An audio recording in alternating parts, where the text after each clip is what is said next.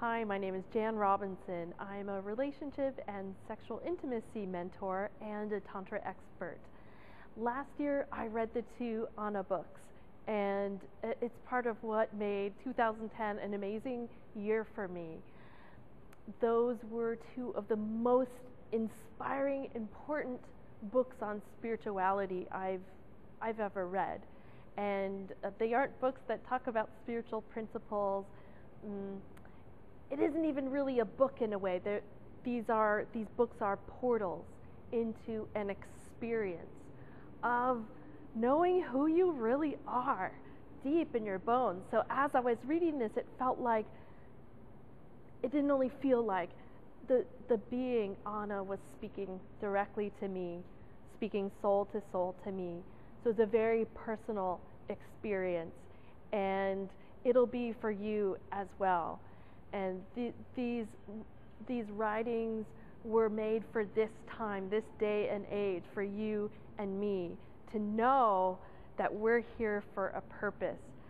So it was a great reassurance for me to read these words, because it told me that I'm not alone in knowing the importance of my embodied spiritual path, that my daily spiritual practice has imbued within it the feminine principle.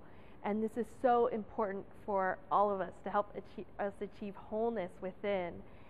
And also, I had this sense in my bones that I have a divine purpose, a divine mission in life. And after reading these books, I felt like I wasn't alone.